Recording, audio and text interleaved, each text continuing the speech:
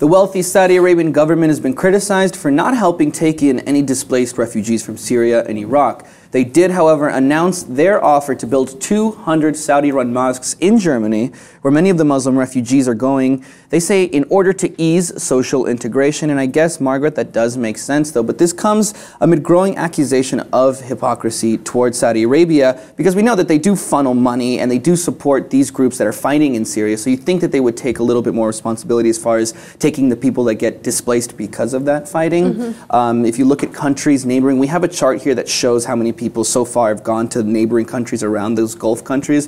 For example, you look at the small ones like Lebanon, 1.2 million. Jordan, over 600,000. Look at the top there, that's Turkey, 1.8 million people. Meanwhile, on the Gulf countries, Saudi Arabia 0, UAE, Qatar, Kuwait, all 0. Now, they have given temporary work visas, okay, to 500,000 migrants, from refugees from Syria. So you can't say they haven't done anything, because they have. But there is a big difference between temporary work permits and permanent resettlement, like what we're seeing in Germany. Now, Germany so far is expecting 800,000. Who knows how many more in the next coming years? I mean, look, and I hate to cut you off, but I just cannot sit here any longer. This is so aggravating to me that Saudi Arabia, just the audacity of that. What if Germany turned around and said, look, you take these people, but to help you out, we're going to just build them 200 churches. I mean, that's ridiculous. It's such, it lends to that, that understanding or that theory that there are groups that really do want the Islamization of Western Europe and all of Europe as a whole, for that matter.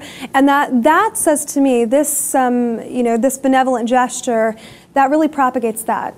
Right, and you know, a lot of people could see this possibly as sort of this win-win situation for Saudi Arabia. They could say, well, hey, now it looks like we're doing something. We're helping out these refugees, but at the same time, this gives us an opportunity to spread our influence within Germany, within these Western countries, like what you said. Because, like I said, these are Saudi-led mosques. These are Saudi-built mosques. A very so they will have specific form of you know, the preaching. Islamization of these people. That's a very specific form. Exactly. I also want to point out the Grand Mufti of in Saudi Arabia. They cited this Islamic law that's calling for the destruction of every church in the Arabian Peninsula, as well as banning construction of future churches. So not only do they want to spread mosques all throughout Germany and probably Western Europe. I mean, I don't know. Does this only extend to Germany? Yeah. They want so far, to. this offer that They want to destroy whatever. So it seems really like a religious push, not a humanitarian push. And I don't think this kind of stuff would fly in extremely Catholic Italy, for example. And I know they're doing this because there are a lot of Muslims within Germany. Turkey's been trying to do the exact same thing. They want to see a lot of German Turks taken out of their schools, segregated, and put into Muslim schools where they can kind of maintain their Muslim culture. They don't want them to get whitewashed. They don't want them to get, you know, even convert, God forbid. The part of that argument, so if you're joining a country, assimilation is key to joining any country, or, you know, what's the I mean, other than the humanitarian aid, and of course we should be helping people that are suffering, that are starving, that are dying, their kids are washing up on beaches. You know, those people should be helped, something should be done, but at the same time, I really do feel for Germany, and specifically, you know, they have a large task at hand, 800,000. Don't you wish? We're taking 10,000. Our president just announced that we're accepting 10,000 Syrian refugees.